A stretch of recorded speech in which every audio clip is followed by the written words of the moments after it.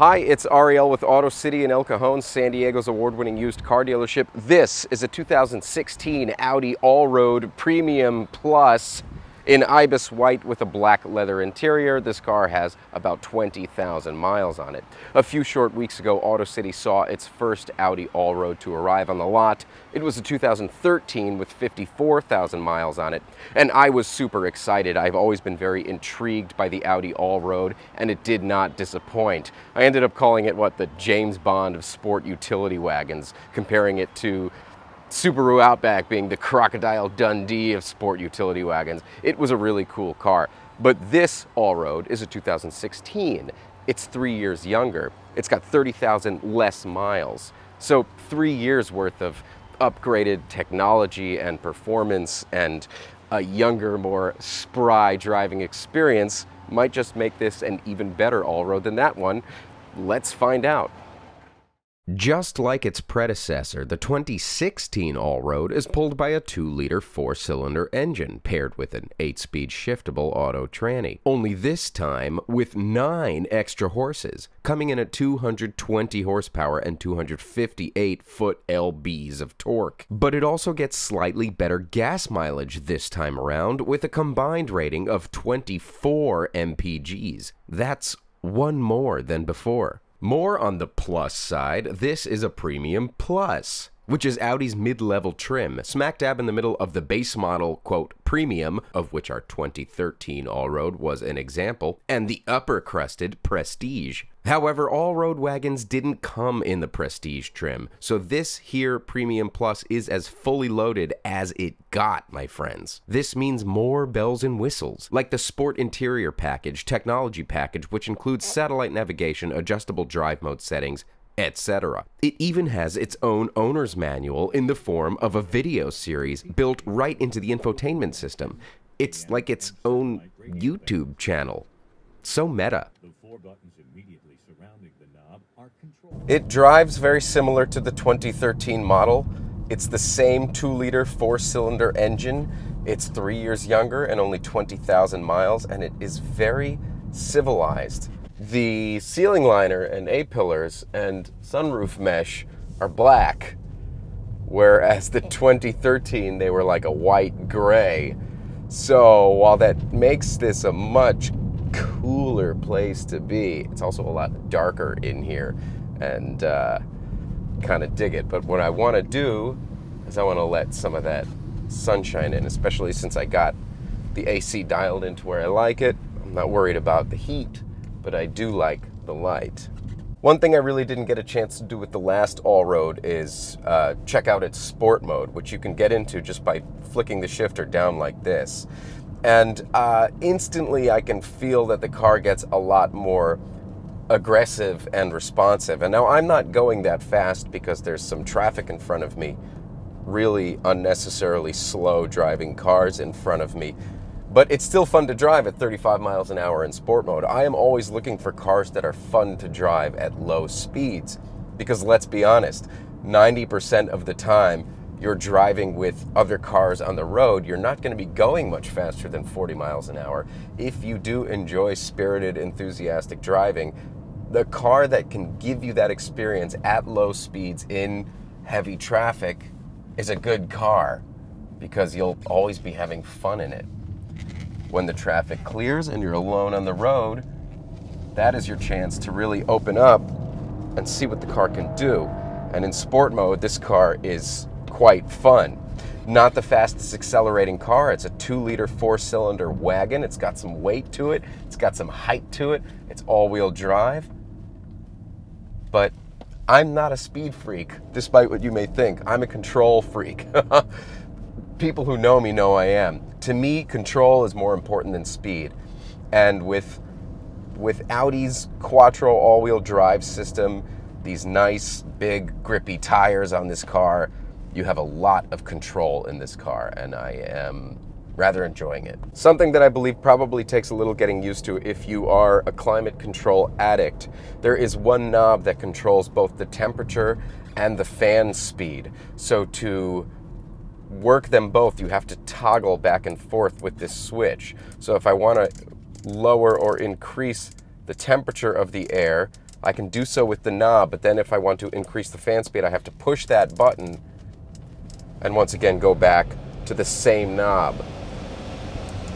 Not really a big deal. Something you'll probably get used to if you drive this car on a daily basis, which would be a very nice car to drive on a daily basis. Now, the 2013 model did have optional manual shift, but one thing it didn't have are paddle shifters. So with the 2016 models, you get the paddle shifter upgrade, and if you're into that sort of thing, it is here for you. I'll tell you what is nice about having paddle shifters is that you don't have to think about changing any modes if you need to change gears. If you are in, say, a hairy situation, they're right there on the steering wheel, and I don't have to switch over to manual mode on the stick in order to be able to use the paddles. Other nice things about this car being the Premium Plus, besides the panoramic sunroof, the sport seats with the adjustable thigh support, the wood trim, is that you have a Bang & Olufsen sound system.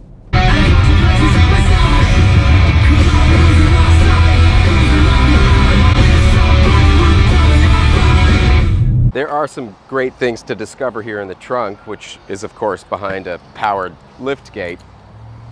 First of all, the security lid here, which most station wagons have nowadays, does retract normally like any security lid would.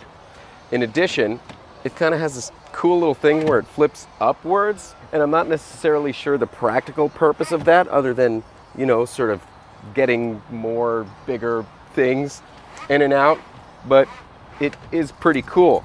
There is also an additional net here, which we will explore in a short bit. The trunk also does have sort of a heavy-duty mud liner as well as heavy-duty Muddy Buddy floor mats. In addition to the heavy-duty Muddy Buddy floor mats, you also have standard regular floor mats that come with the car. So when you're on a romantic date with a, you know, in your tuxedo and cocktail dress and whatnot, and you want to arrive in style, you got classic standard carpeted floor mats. And when you want to take this thing for some fun in the adventure worlds of mud, sand, and dirt, you have these. Now, what I think this mesh screen is for, if I'm not mistaken, when we fold the rear seats down, as we're going to do now, which do fold down almost perfectly flat, by the way. And this little sucker attaches to the back of the back seat like so. Snaps in, and then you have this mesh security lid here, which keeps any heavier belongings from flying up front towards the two front seats. It's an added safety feature. It's also just cool. I think it's cool. I love netting. I think it's sexy. That's just my opinion. Of course, there is also a place behind the back seats when they're placed upright in the normal position where you can attach the netting so that you can use the netting for the trunk along with the security lid at the same time. Some wagons have this sort of all in one piece, but this is more modular, so you can customize your setup as you desire. Pretty cool. Of course, if you're anything like me, a guy who prefers to use his hands, you're gonna have to get used to the fact that you cannot close this trunk manually. You can only close it with the push of a button. But that's the way cars are going these days, kids. You better get used to it. Here's something new for the 2016 model as well that was not available in the 2013. There's a drive select button which lets you toggle between auto, dynamic, individual, and comfort. My guess is that the two with the most drastic difference would be comfort and dynamic. So let's check those out now. Right now I'm in comfort mode, and the car is indeed very comfortable. I feel not a bump in the road, very smooth. I like it. It's nice. It's very nice. If we switch over to dynamic mode, the acceleration is instantly more aggressive, and the suspension stiffens up ever so slightly. If I use dynamic and sport, then the car really comes to life. I like cars that can handle everything you throw its way, and this Audi Allroad is one of those cars that is versatile, comfortable, and civilized. I can get up on a Friday morning and I can sit in rush hour traffic for an hour and not hate my life because this is a nice place to be. It's comfortable. The sound system is great. It's quiet and smooth. Then I can get up on a Saturday morning and go for a spirited drive through the canyons, putting this thing in sport mode because it can handle winding roads like nobody's business. Then I could pack it full of gear, take my family camping into the mountains or onto the beach or whatever, and have a high-flying rootin' tootin' adventure. Then I could take it home, get it all cleaned up, vacuum all the sand and dirt out, put on a nice suit, and take my loved one out for an elegant date. Because it's an elegant luxury car. It does all of that. I love cars that can do all of that. Good job, car. I'll tell you one thing about this car, is that it's got about 20,000 miles on it, but it drives like it's brand new. Everything feels tight and sparkling clean. Well, what can I say? This car did not disappoint. Apparently 3 years worth of advancements can do a lot for a model. And while the tech is a lot more high-techy, I don't care about that stuff as much as I do driving dynamics. And the driving dynamics on this car are phenomenally good, drastically better than the 2013 model. I was having a lot of fun out there. This is a good little car, not to mention the fact that it only has 20,000 miles on it. This car drives like it's practically brand new. If you want to come take a look at this car or any other cars we have in our award-winning lot, come see us in El Cajon or visit us online at goautocity.com. Thanks so much for watching. And don't forget to like, comment, and subscribe. Take it easy. Auto City.